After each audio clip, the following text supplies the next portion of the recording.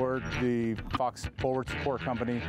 First of the 319th Airborne Field Artillery is going through convoy live fire operations. I'm a gunner on the number 4 truck. I pull rear security and suppressive fire. We make sure there's cover before anybody gets out of the truck. We are going through a series of different battle drills, from road blockage, engaging targets while also moving road blockage, also calling up 9-line UXO reports, reacting to IED, evaluating casualties, recovering downed vehicles, and moving to a hasty landing zone, calling up 9-line medevac reports in order to move the casualty out of harm's way. It's important because as a logistics company and as a support company, we obviously resupply the unit.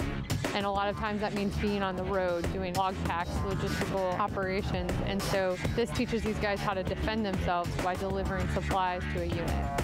We support everything, like I'm a mechanic. We have drivers, distro.